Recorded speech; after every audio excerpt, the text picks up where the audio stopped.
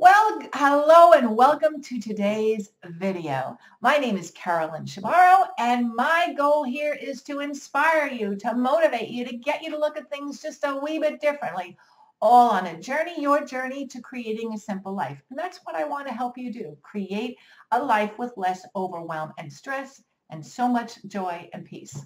So today I have another thought-provoking idea for you, and it's a tip.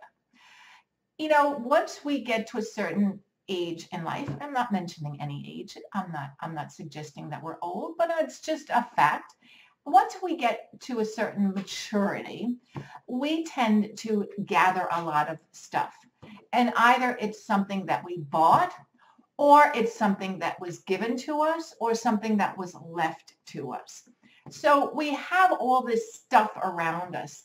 And typically what happens is that if it's something that we're not going to use all the time, we put it into a cabinet or a chest of drawers, and we know it's there in the beginning, but then we forget. Let me give you an example. Let's say you inherited some teacups from an aunt, and you know that you don't know what to do with them initially, so you put them in the closet, and there they sit. But what good are they doing in the closet? And my tip today is, if you were given gifts, things that you liked, that you love, and they bring back good memories for you, well, then use them. Don't just keep them in the closet. Don't keep them in the china cabinet. Why? So that they collect dust and then they're passed down to somebody else who does the same thing. And you never get to use them, and you never get to experience and have the joy that they bring.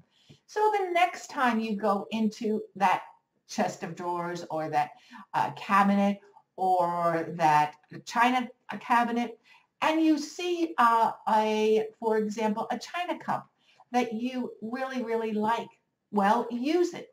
Take advantage of the things that you were given.